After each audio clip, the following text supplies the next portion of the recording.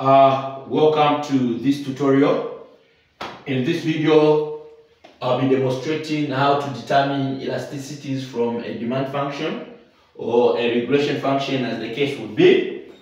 Alright, so I'll indicate how basically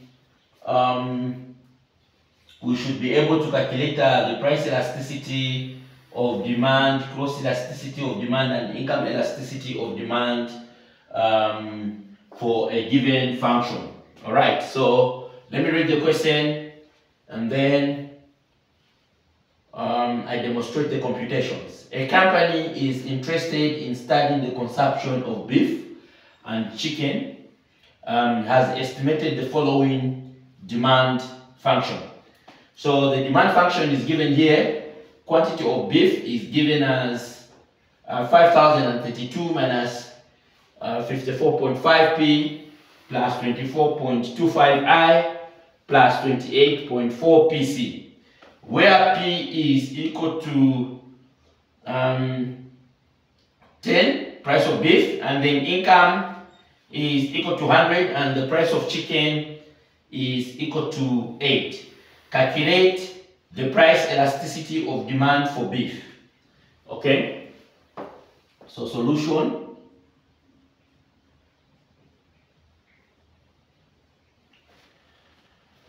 Solution A, where we are asked to calculate the price elasticity of demand for beef. Price elasticity of demand for beef is given by the formula change in quantity over change in price multiplied by price over quantity.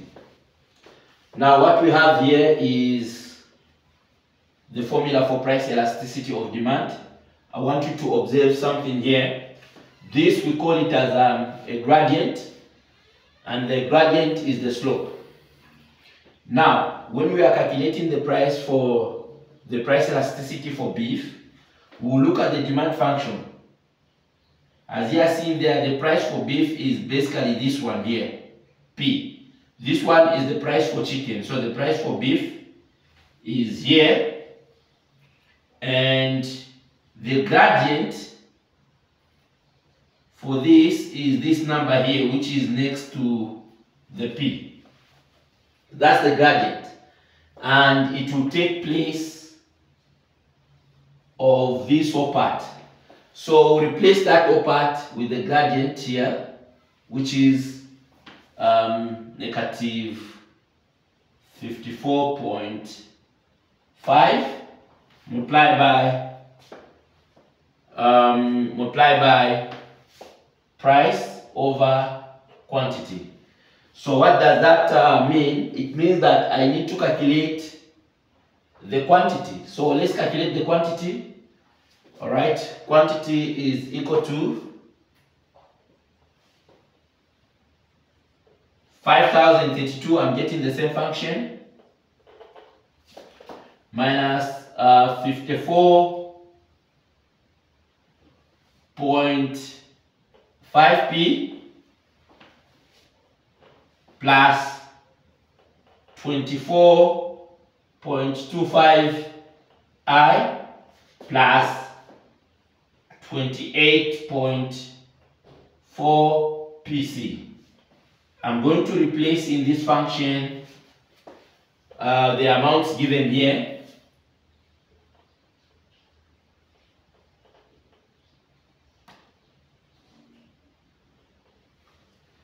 Where there is P there, I'm putting 10.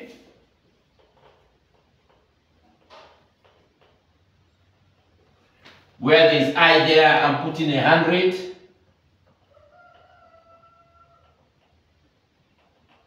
Where there is PC there, I'm putting 8. All right, so let me have my Q here.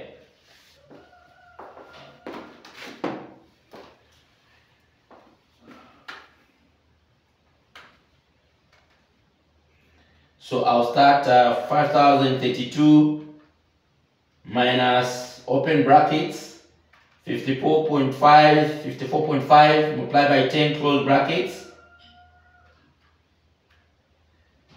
plus open brackets 24.25 multiplied by 100 close brackets plus open brackets 28.4 multiplied by 8.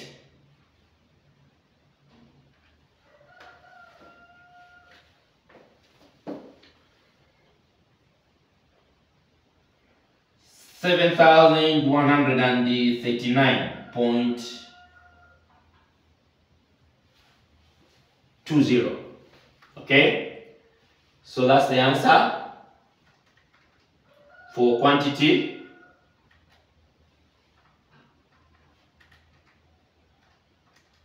I'm just going through again just to make sure that there are no minor errors.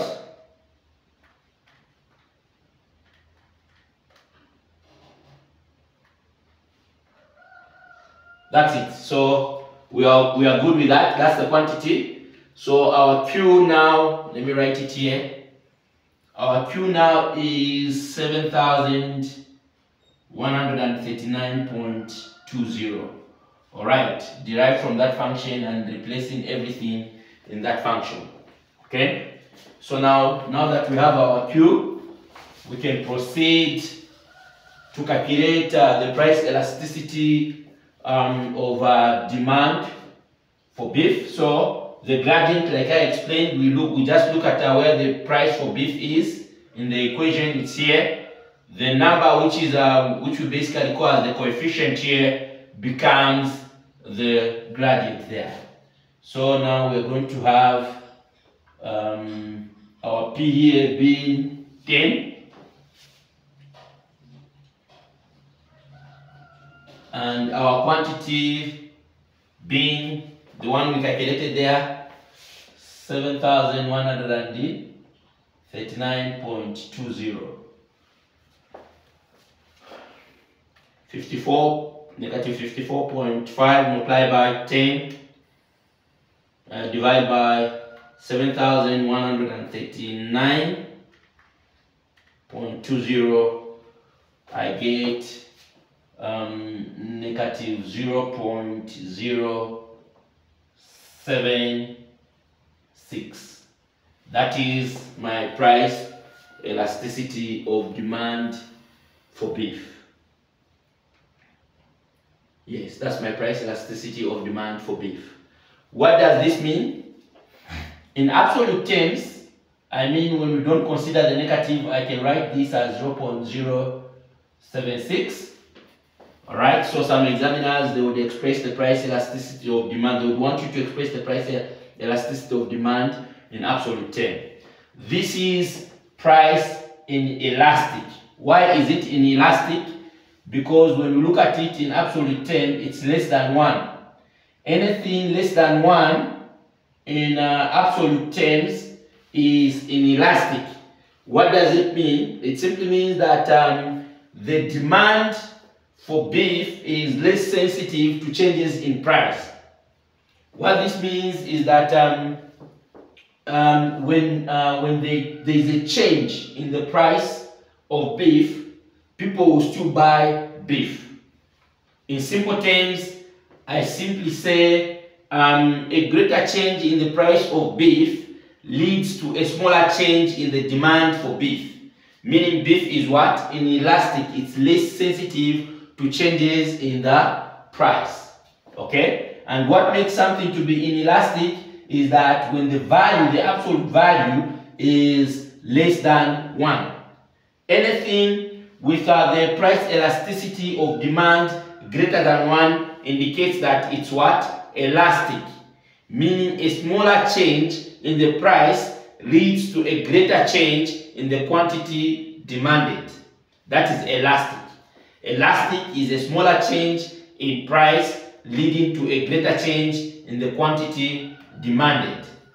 Inelastic is a greater change in price leading to a smaller change in quantity demanded. Okay. I come to B. B, they are requesting me to calculate the income elasticity of demand. So the income elasticity of demand, I go back to the demand function. This is the demand function. Okay. So the coefficient for income, this is I. The coefficient for income is 24.25. So income elasticity of demand is given as change in quantity over, of course, here it was change in price, but here it will be change in income, multiplied by income over price. This is the gradient. The gradient represents the slope, which is the coefficient there. So where there is this gradient, I'll put 24.25 multiplied by what's my income, 100 over price. What's my not over price, sorry, over quantity. Beg your pardon, over quantity. My quantity still maintains the one that I had calculated from this equation, and then that's 7,139.20. So I can calculate now 24 multiplied by 24.25 multiplied by 100 divided by 7,139.20 gives me 0.340. Again, this indicates inelastic because it's less than 1, so the income elasticity of demand is inelastic, meaning a greater change in income only leads to a smaller change in the quantity of beef demanded. So even if you increase the income of somebody from $1,000 to $2,000, you double it, their consumption for beef is not going to double, meaning they will still maintain to consume almost the same levels or by slight change of kgs of beef. All right. Okay. I come here, see, I'm calculating the cross elasticity of demand between beef and chicken. Cross elasticity of demand, change in quantity over change in the price of chicken, multiplied by price of chicken over quantity. Like I've always indicated now, we now know this is the gradient, so I'm looking for the price of chicken. The price of chicken is here, PC, and the coefficient is 28.4, which is going to replace the entire gradient here, 28.4. And then the price of chicken itself was given by the examiner, which is 8, over my quantity, which is which remains the same, 7,139.20. What do I obtain here? 28.4 multiplied by 8 divided by 7,139.20. I have 0.032. Okay. Now, this too indicates that it's an elastic at that level of price. So what does this entail? It entails that the change in the price of chicken will not affect much the demand for beef because it's what? Inelastic. I'm just giving an example. What if it was 1.5? Would have said it's elastic. Okay?